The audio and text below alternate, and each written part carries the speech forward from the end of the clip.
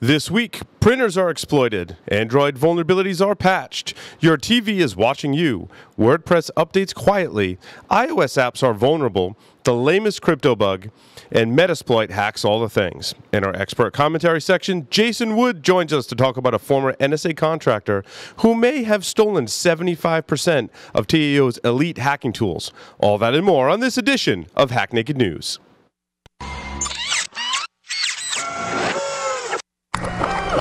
This is a Security Weekly production.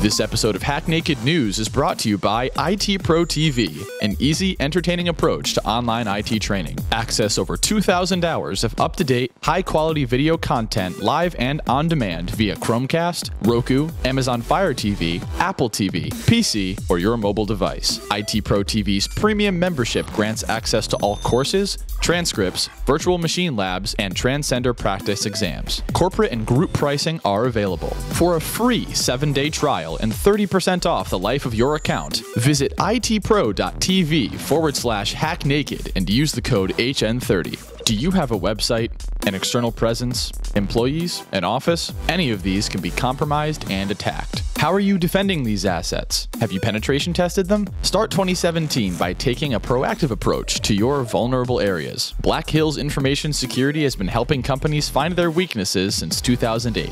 Email consulting@blackhillsinfosec.com to see how they can help you sleep better at night.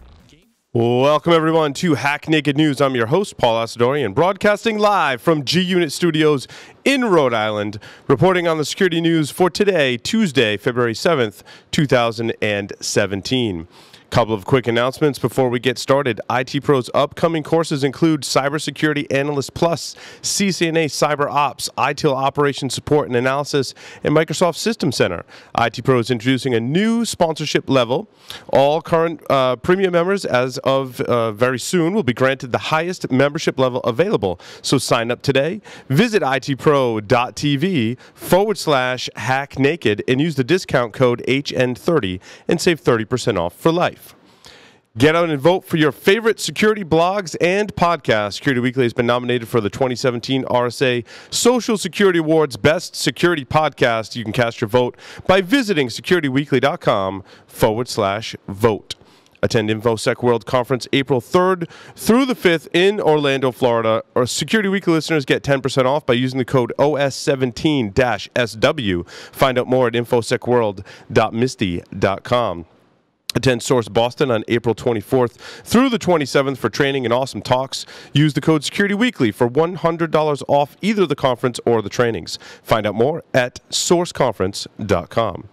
On to the news for this week. There's a bug in CryptoKeeper, perhaps the most face-palm security moment of the year so far, maybe in the past several years, comes from the Linux software CryptoKeeper, who may be fixed or not. We're not quite sure yet because the project is unsupported and has been abandoned by the developer. It's a ridiculous security bug. The single character decryption key P decrypts everything.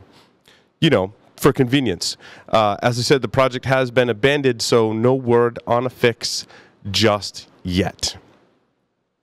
A critical WordPress update has fixed a 0-day flaw. The vulnerability, which has been announced finally, affects the WordPress REST API added in the 4.7 release, allows attackers to modify the content on any affected website remotely.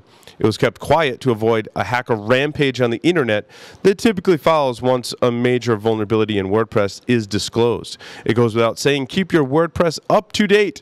It's easier than ever, but still requires some human intervention. We long for the days when WordPress can auto-update. Are you watching your TV? Is your TV watching you? American television manufacturer Vizio has had its knuckles rapped and been forced to pay $2.2 million in agreement with the Federal Trade Commission after collecting data including IP addresses and demographic information on 11 million users. Two things on this story. One, it's scary to think that device manufacturers are collecting information, especially without your consent. On the other hand, it's nice to see the FTC taking notice and doing its job of regulating manufacturers and handing out fines. I hope to see this trend continue to keep IoT device manufacturers in line from both a security and privacy standpoint. The hacker Stack Overflowing pawning printers this week, forcing rogue botnet warning, which turns out to be untrue. That's right, an attacker by the name of Stack Overflowing, I just like saying Stack Overflowing, created a script to remotely access printers via port 9100 TCP and print out messages. The messages contained ASCII art of robots, because who doesn't want ASCII art of robots, and various messages informing the vulnerable printer owners to, and I quote, "For the love of God, please close this port, SCID." This comes off the heels of the release of German security researchers' disclosure of printer vulnerabilities documented on the website hacking-printers.net that we reported on last week. It makes sense that attackers would resort to some sort of mass-scale attack to prove a point. In this case, there's no botnet, only a script that prints robots to printers and ridiculous messages. Many of the attacks were posted to Twitter, and several images depict point-of-sale devices, which is kind of scary. I don't believe this is the last we'll hear about printer hacking and security of these devices. As for Stack Overflowing, regardless of his or her intention, typically folks pointing out flaws by exploiting them over the internet at scale without permission are then under federal investigation. However, the famed hacker Weave pulled off similar attacks last year, forcing printers to spew out anti-Semitic messages. Dozens of popular iOS apps are vulnerable to interception of TLS-protected data. Encryption, yep, still only as secure as the implementation. The pseudo security group found 76 popular applications in Apple's iOS App Store that had implemented encrypted communications with their back-end services in such a way the user information could be intercepted by a man-in-the-middle attack. Applications can be fooled by forged certificates sent back via proxy, allowing their transport layer security to be unencrypted and examined as it passes over the network. Sudo is still working with its app creators to get fixes in place and has not yet released the full list. It's important to make sure that all of your apps are up to date on all of your smartphones and tablets. Rapid7 has announced additional IoT hardware support for Metasploit. In fact, new hardware support. Recently announced the new Metasploit Hardware Bridge API will allow security researchers to connect Metasploit to your favorite hardware devices for security testing. Initial releases supporting automotive testing with support for CAN, the popular protocol on automotive devices, but reports stated that this will be extended for more devices in the future. Metasploit has shaped much of the security testing landscape, making it easier for researchers to develop proof-of-concept exploits to raise awareness around the security of software and now hardware. It's important to note that Metasploit is not the only tool for this, but integration with the framework will allow more people to get into both automotive and device hacking, which hopefully is a good thing.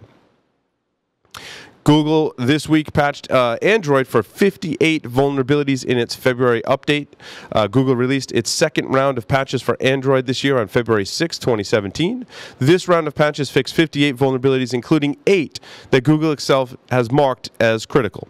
Some of the highlights include CVE 2017-0405, a remote execution code execution vulnerability in the Android Surface Flinger graphics library, and CVE 2017-0427, a privilege escalation vulnerability in the kernel file system.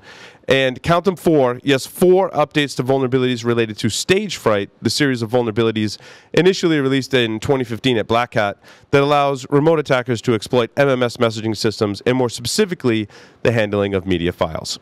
So update your Android devices. Onto our expert commentary from Jason Wood from Paladin Security, but first, a word from our sponsors. Rhythm's Netmon Freemium delivers real-time network visibility to quickly identify emerging threats in your IT environment. Netmon Freemium is a free commercial-grade network forensics and traffic analytics solution. You can use Netmon Freemium's powerful capabilities to search against all of observed network traffic, identify abnormal traffic patterns and application usage, and quickly analyze full packet captures. Take the first step towards real-time network visibility. Visit logrhythm.com/freemium to learn more and download it today. Has your network been breached? Cybereason can help you answer this question. Cybereason products hunt for threats within your network and eliminate them in real time. To Cybereason, real time means within seconds. Founded by former military hackers who don't play by the rules, they've built this experience into their platform. Harness ingenuity and imagination, not just code, to defeat hackers. Cybereason. Disrupt the adversary and let the hunt begin. Jason Wood, welcome to the show. Hey, Paul, how are you? I'm doing fantastic. You've got I don't know if it's a great story. It's a story, though, this week about a about a former NSA contractor. Let's hear about it. So this one's kind of interesting. There's a number of reasons, I guess, why it caught my attention. But the first thing that stood out to me was this former contractor is alleged to have taken over 50 terabytes of sensitive data out of the NSA and thousands of pages of confidential information. Now, obviously, this didn't happen over a weekend. Apparently, this has been going on for the last 20 years of this gentleman's career. Back in August, Harold Martin was arrested in response to an investigation where some exploit code that was used by TAO was posted online. And as the federal investigators started following up on that, apparently they tied it back to Mr. Martin, and he was arrested within a couple of weeks of that. 50 terabytes is a lot. And now I can't think of how the Hollywood movie on Edward Snowden depicted it, but they show him putting data onto a thumb drive and then sneaking that thumb drive out of a top secret NSA facility or government facility, and he somehow dupes the... Do you remember that in the movie? I don't remember how that transpired in the Hollywood version or what that was based on, if any facts in real life, but it was in like his water... There's going to be people that are commenting on YouTube telling me how he did it. I understand. I wasn't prepared for this. It was like in the bottom of his phone or water bottle, and he like snuck it around, and it didn't go through the scanner to pick up the electronics in it, which we've seen USB devices in hair brushes and in other such things, or inside the bottom of your shoe. However, to get out 50 terabytes is more than a standard thumb drive. It's a lot of trips with a thumb drive, right? Yeah, that's what really kind of jumped out to me. They investigators are trying to figure out still kind of what he was doing. Whether they're not sure whether he was actively passing this on to somebody or if this was just him hoarding exploits and information. But regardless, 50 terabytes is a lot. I've talked to folks who, work in classified environments, and electronic media is supposed to be a one-way trip. It goes in, but it never comes out. And a lot came out. And then part of this 50 terabytes, though, is apparently, or allegedly, 75% of the tools used by the TAO group inside of the NSA. So now you have the means and tools that one of our major intelligence agencies uses has now been stolen, at least. And apparently, this gentleman either gave that information away or was himself hacked, and some amount of that information has been picked up by outside parties, some of it released publicly. Yeah, so it's amazing. We cover stories like this quite a bit where, basically the tools used by nation states are a hot commodity. And when they leak out and it reaches the press, it's always kind of frightening that, in traditional warfare, it's like the equivalent of losing like nuclear warheads or something, right? Which, I don't know, maybe they did and we never found out about it. Maybe there are cases where they have and it was publicized, but it's always hot in the news, and it's always interesting to hear. I'd be curious to see how we got the information out, because typically these facilities, as you know, Jason, right? Many of our listeners, stuff goes in, it doesn't come out, nor do any kind of wireless communications ever get out. Like, they're Faraday caged, on purpose just for this reason. Right. So I'm curious how that transpired. Yeah, and information is pretty sketchy on that. One of the things I was sitting there thinking about as I was reading this story is, I mean, okay, 75% of these tools have gotten out into the wild. What impact has that had on the NSA's ability to get into foreign systems and perform their job of espionage? A couple of thoughts come to mind. That would mean that people are actually patching things and securing the networks, right? Exactly. That was the first thing that came to my mind was like, well, all right, I did pen testing for quite a while, and 7 years after a flaw was released or more, I'm still finding it inside of environments. Exactly. So, hey, maybe not very much. Right. But I imagine this had some kind of impact operationally for some of their targets, and that potentially has some negative impact on the NSA's ability to gather up information that should be used to protect the country and our allies. And some will argue that TAO is not the only group within the government, obviously. If you think about it, they're not the only group within the government doing this kind of work, so there are exploit kits to be had. As much as we've talked about nation-state attack tools, being leaked out on the public internet, you wonder how much they're embarking on a journey to protect these tools internally. Right. I mean, we talk about sensitive and compartmentalized information on corporate networks. Only certain people have access to, and there are rules about who has access to certain data and how it's transferred. It sounds like the same thing needs to happen on the scale of government intelligence and military agencies in controlling access to these tools, which obviously is not easy, and obviously it's not being done if we're sitting here talking about it in the mainstream media. Right. And that was a follow-up thought of mine was, how did he, I mean, all right, he stole 50 terabytes of data, thousands of pages of documents. Why did he even have access to get into these tools? Some of which apparently were tailored for specific targets and that the NSA had, known as enemies, I guess, of the United States. So why would he even have access to that in the first place? Mm-hmm. Interesting. Regardless, go ahead. Final thoughts on the story, Jason?